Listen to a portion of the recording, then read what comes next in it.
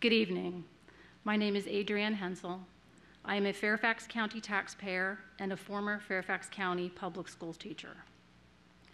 I am here to protest the use of Fairfax taxpayers' money in a campaign to normalize homoerotic material with minors.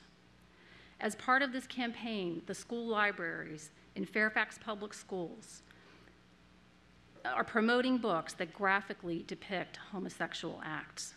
To cite just two examples, recently at Fairfax High, the school library promoted an array of LGBTQ-themed books by putting them on prominent display. One of these was the graphic novel Gender Queer by Maya Kobabe. Page 167 features two panels clearly depicting one of the high school age protagonists acting out oral sex on another high schooler. I have a copy of the page here and requested it be entered into the school meeting.